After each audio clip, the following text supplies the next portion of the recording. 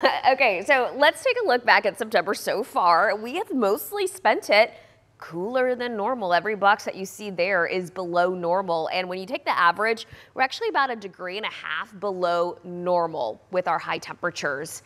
All that to say is September can look very different. Let me show you this. This was September just 2 years ago.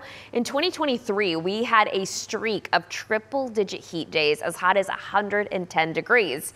So what's the big difference? Why is this September not as hot as 2 years ago?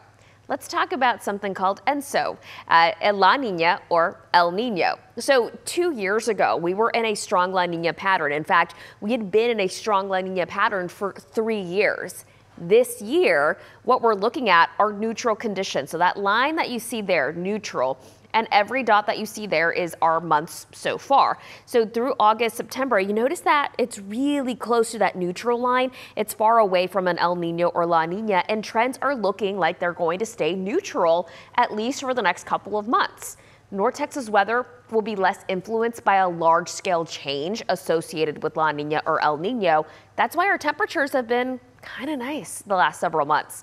We'll see fewer dramatic swings in the weather pattern, and temperatures will stay at or above normal, and rainfall near or below normal. And that is going to hold true at least for the next month. So all that to say is it's a big global weather pattern that is changed, and that's why this September is different from 2 years ago. And I'm grateful for it.